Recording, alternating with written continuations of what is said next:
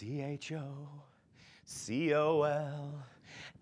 Whoa. But what are you singing? What is that? The Chocolatiers song, man. We got Chocolatiers tonight on the show. Not only is that a bad joke, I think it's also copywritten. No, it's not. Yeah, you can do it later. T-E-E. Later! How do you spell Chocolatiers? Dance like the moves that you're doing on purpose. Sing like a singing on key. Talk to the girl that intimidates you. Pretend that you're brilliant and charming. I said pretend that you're brilliant and charming. Hey!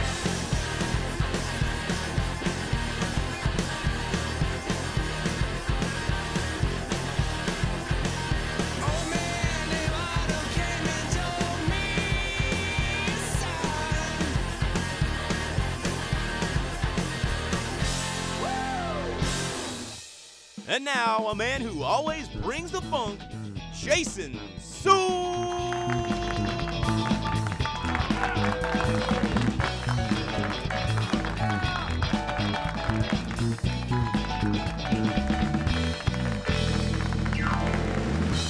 Yes! Whoa. Welcome, later, Whoa. Jason Suel. Oh, Sit yes. down. That was a... Sit down in your chair, Jason. Exactly. Drum Take a effect. seat. You gotta hurry you down. I know. All right, let's or just else do the I'll- thing. I'll piddle around for the whole show, really. You're just over there and be like, oh, camera's on me. I know, camera's on me." please. This camera, me. Thank you.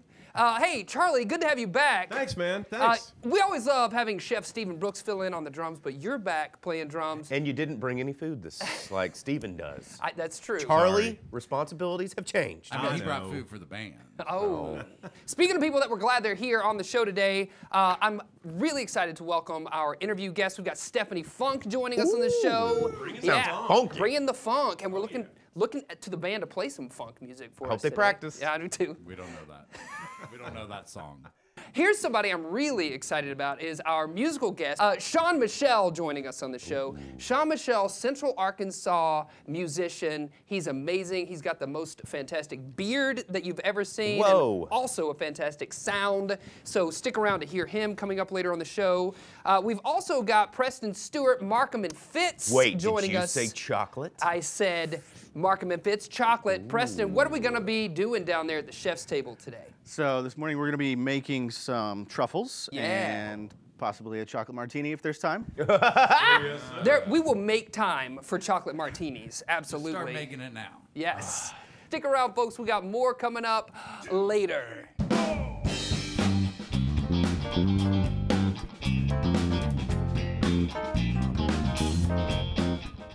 My name's Turbo Dan, and today we're doing roller derby. Woo!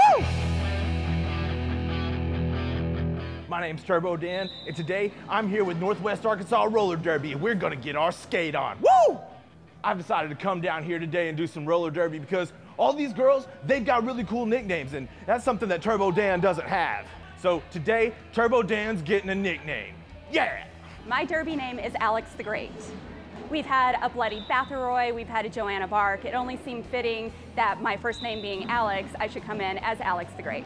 There is no better community on earth than the roller derby community. Nowhere else where you can feel as instantly as accepted. Anybody can get involved. We do our beginner skating session 2 times a year. We're getting ready to start up another session. Anybody who's interested in learning how to become a skater, a referee, or even a non-skating official to help us out with our games just needs to visit our Facebook page, which is NWA Roller Girls. I am so excited that Turbo Dan is going to be here today. I have heard what a great and natural athlete he is. We're just going to run him through a few of our standard drills that we do to get ready for any roller derby game. As you know, a roller derby team, when we go on the floor for a game, is comprised of 4 skaters who are called blockers and 1 who's called a jammer. And it's that jammer's job to go around and get points, and it's the blocker's job to make sure that he doesn't get those points. So, of course, being the superstar he is going to take on the role of the jammer, and we are going to do everything in our power to keep him from getting through, and we know that's going to be very hard. But before I get to take the court, these girls are gonna show me how it's done. Even though I've never played before, I'm confident that I'm gonna be the best one out there today. Yeah!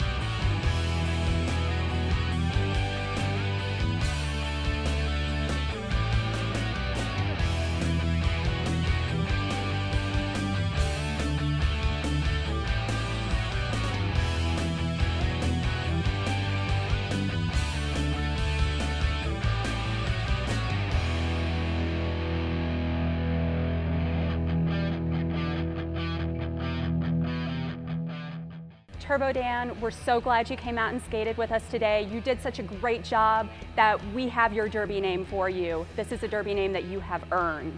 Turbo Hammock.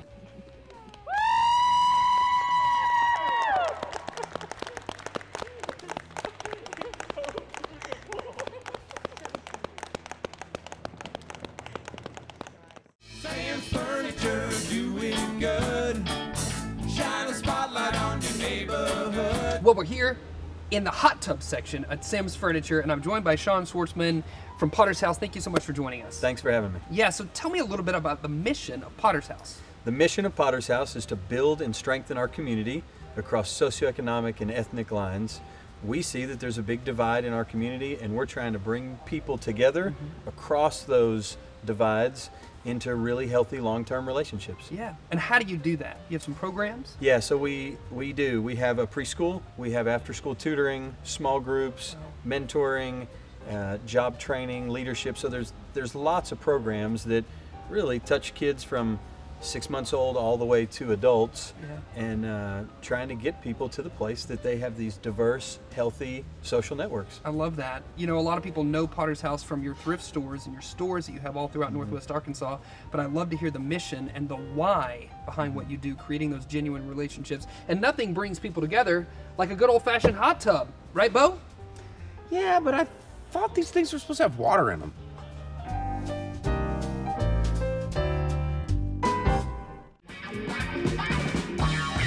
Yeah, welcome back, folks. Later with Jason Suel joining us at the desk. We've got Stephanie Funk. Thank you so much for joining us on Later with Jason Suel. Thank you for having me. This is a huge honor. Oh, absolutely. Well, we're honored to have you here. First of all, let's just dive right in. Let's just get right into it. Okay, That's how I let's like do to do it. things. Let's do it. Talk to us about, I know you wear a lot of hats.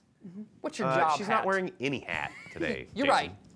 You're right. My bad. Yeah. So sorry. You didn't get the memo? Hats? I didn't.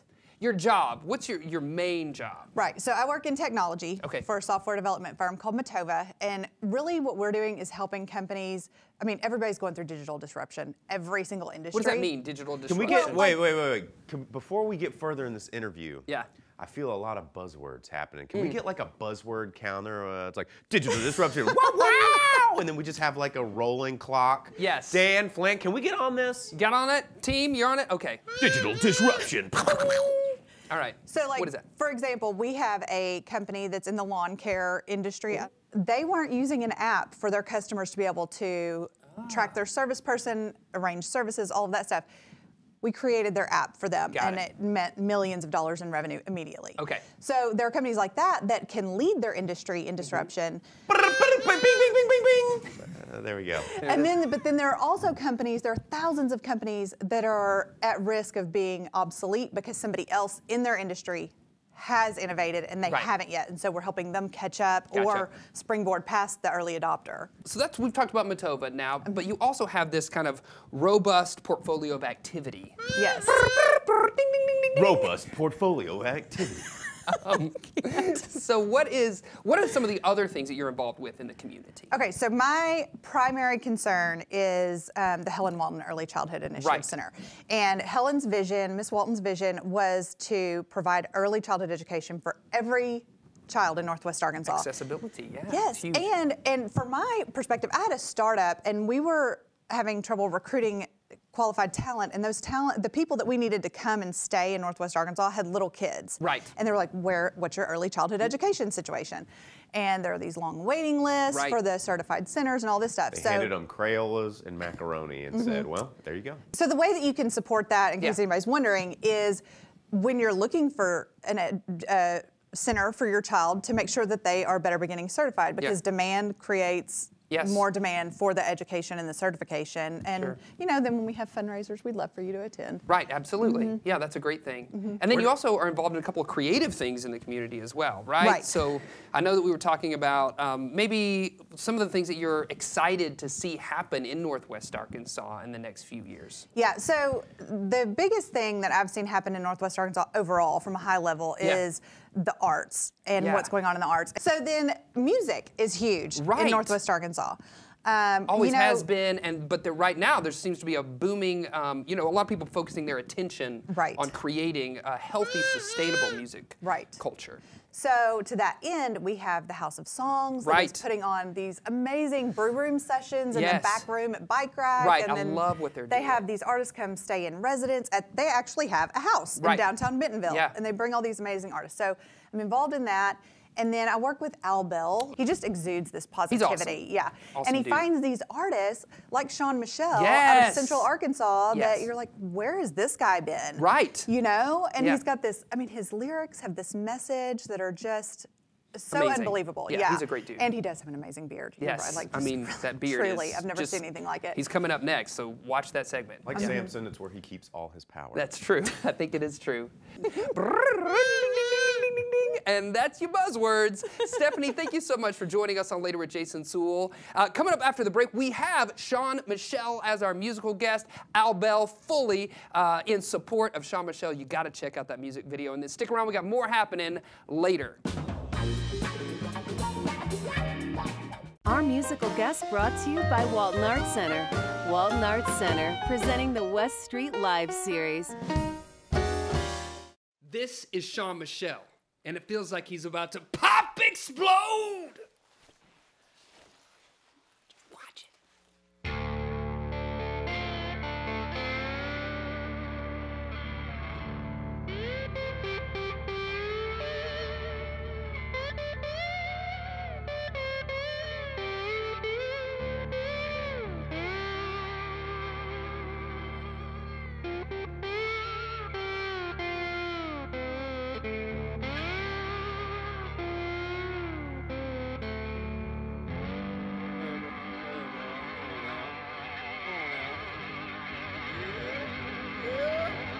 One, two, three, four.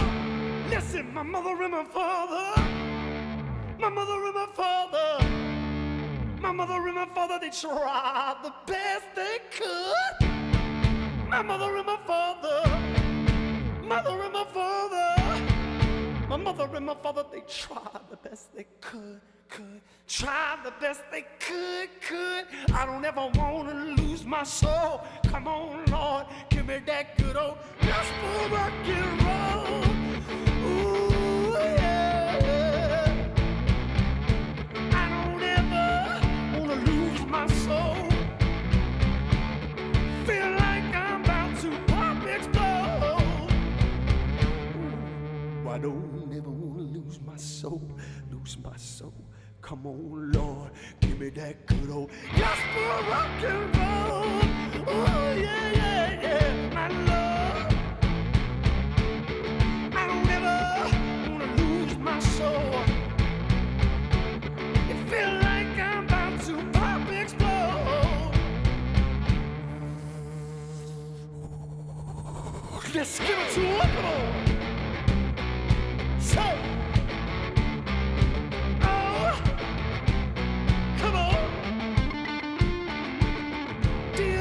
Jesus, I call out your holy name. Come on, Lord, fill my tongue, Lord, with your holy praise.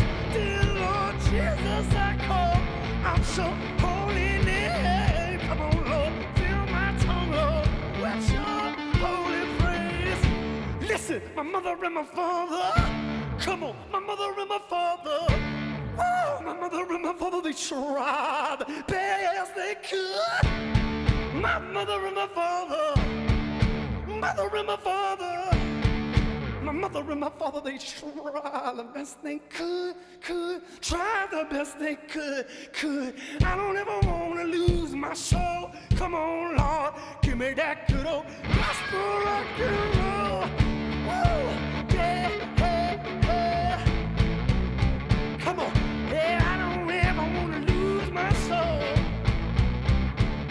It feel like I'm about to pop explode. Wild thing, I think I love you. Listen, I wanna know for sure. Ooh, suck it to me one more time.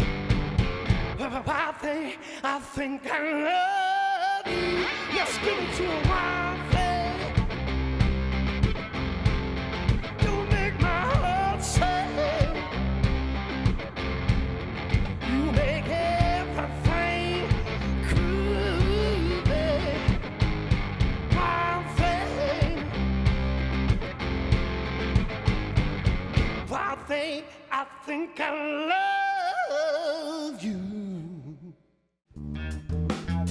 that transmits from the balls to the bits. Markham and Fitz. Markham and Fitz on the program. Yeah, Preston Stewart, thank you for joining us. Thanks for having me. At chocolate. I mean, it was a great segment, ladies and gentlemen. We got more happening right here on later. I'm going to take this shot. Bye. Yeah. Just a big bowl of chocolate. Oh my gosh. Man. It's obscenely more than the home chef needs. Yes, well, I'm thankful that you brought it. Yet? Yeah. So what are we going to be making? I see truffles. Chocolate. Right? Yeah. So we've got some finished truffles, but I'm going to show you how to make truffles. Let's do that. It's one of the most delicious things that you can make with chocolate, and it's surprisingly I'll easy. be the judge of that. You Well, go not yet. straight Not in? yet. Okay. Oh, yeah. So surprisingly I don't easy. trust his methods yet. Let's talk about it. So truffles are just ganache that are typically either rolled in cocoa powder or nuts or like dipped in more chocolate. Right. And to make ganache, all you need is 2 ingredients, chocolate and cream. Oh my gosh, that's so easy. Yeah. That was a Jason joke. That was a zing. Yeah, oh, that sorry. was a joke. They'll get better. Maybe. Okay. So we've got some 70% dark chocolate. Like a nice dark chocolate. Right. You want to have a nice dark chocolate because you're going to be kind of weakening it a little bit with cream. So if you want to get that robust flavor, you want to start with something pretty dark. Nice. So you want to take your chocolate, chop it really finely. So you can see here, this is like With your favorite chocolate knife. tidbits. Right. Yeah, they're totally. Is that this a metric considered tidbit fine? or an imperial tidbit? This is fine enough, yes. Yes, okay. So chop your chocolate as fine as you can. Yep. Put it in a bowl. Yes. And then you want to heat some cream. So what we're doing today actually is a vegan truffle. Oh, what makes it vegan? What do we have? What kind of cream? So this is coconut cream. Ah. So you've got your cream heating. Yep, totally. You want it to start to lightly simmer. Okay. So once it gets to a simmer, we'll pour the cream over the chocolate and then just wait a little bit. Okay, so you just dump that into there and then you wait. That's Wait it? a few minutes to let the chocolate start melting. Okay. And then you'll just whisk it until it reaches a nice smooth, like pudding-like consistency. Gotcha. So we can go ahead and take it off the heat. Sure. And it looks like this is about 1.5 pounds of chocolate. That? Yeah. Wow. I don't know. That looks like more. I've eaten 1.5 pounds of chocolate before. In one sitting? I mean, those Marvel movies are getting long these days, you know? That's true. Sneaking it into the theater. Yeah. So you just let that sit for a little bit and then you're going to I mean, you don't touch it? Right. Is it kind of like a grill? You just like You want it to kind of like start melting the chocolate Yeah. so that otherwise you're just going to be working it unnecessarily. When I go to the club, I generally working work it unnecessarily. Yeah. Yeah, you do. That is true. Okay. So it's kind of a thick pudding consistency. Right. So you just want to scoop some in your hand and then roll. Just roll it. Me next. All right, I'll So you get a nice round-ish truffle ball. Yeah. Hand rolled, it's not going to be perfect. Yeah. Oh, that's mine up. Can I have another one? There you go. Thank you. Okay. So typically we would roll this in cocoa powder to make like a classic French style. Right. Or Belgian. We roll this one in toasted coconut. Sure. You can do, any type of chopped nuts. Yep. And then we also have some that are dipped in chocolate, so it has a nice little crunch on the outside. You don't have to do anything to them. Absolutely. This is great. Truffles. Now, Preston, thank you so much. We've made truffles. You're showing us how to do that. My pleasure. Thanks That's for right. having me on. Delicious. Yeah, for sure. Stick around, folks. We got more happening later.